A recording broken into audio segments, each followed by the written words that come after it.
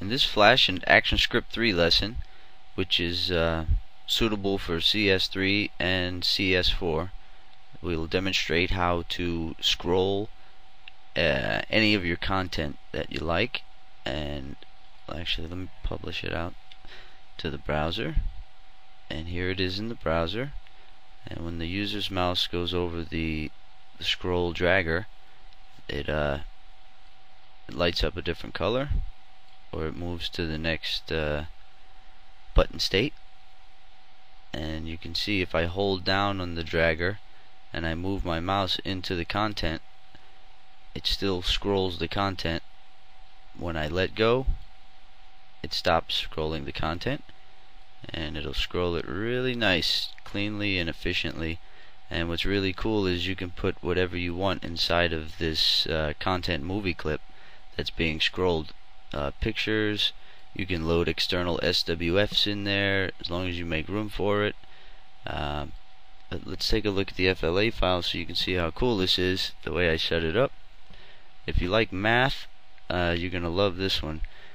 Okay, so the code is commented pretty good there. If you need any more explanation on what it's doing, get into the forums at Develop PHP. And first, let me mention you can download this FLA file free from Develop PHP. If you go to the page where the tutorial is playing, there's a link about midway down where you can download the FLA file. That way you can get to it and take the lesson, and the FLA file itself is the lesson.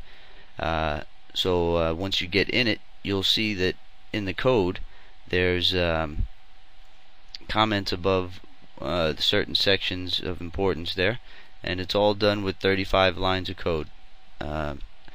And what happens is there's a and like I said, if you need help with the code, you can go into the forums at Develop PHP and ask a question, and somebody might get you an answer. Okay, so first thing we have is the scrollbar background, instance name scrollbar BG, and we have the scroll dragger, instance name scroll dragger, and then we have the mask for the content. That way you can't see things that are scrolling outside of that area. And then we have here is the content to be scrolled with the instance name of content underscore MC. And here we have just background cosmetics, just to have your background look any way you want.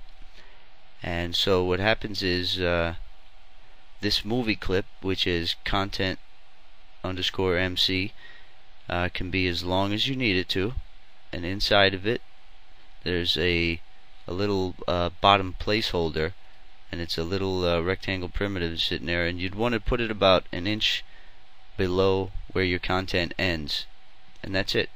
And then what else do we have to tell you? But yeah, you can put whatever you like inside of that, not just text, not just pictures. You can put SWFs, animations, whatever you like. And another really cool thing is if you look in the browser, you'll see it's at a certain size. I think it's 200 pixels. Let me see. It is 263 pixels high is the whole thing. And what I'm going to do is resize this to 150 pixels high. So you can see now my dragger. Now if I publish out, watch this, it still works just fine, and it's still within its bounds, and it won't drag outside of the bounds, and it scrolls the whole entire content movie clip there still. But you wouldn't really want to do that. What you would want to do is to resize this thing, is then resize the mask for content. You just drag it up, or you can make it bigger. I'm going to make it smaller.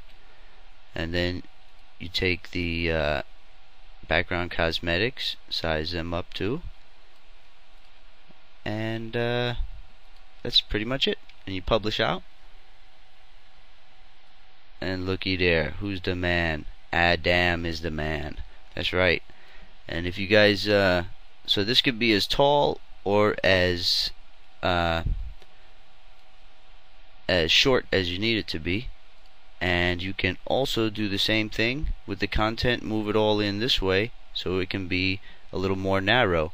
So say you wanted it to only be about half as wide as it is, you just move that mask, move that background cosmetics in, get your text all lined up to where it's a little thinner in there, your content movie clip, and you're good to go.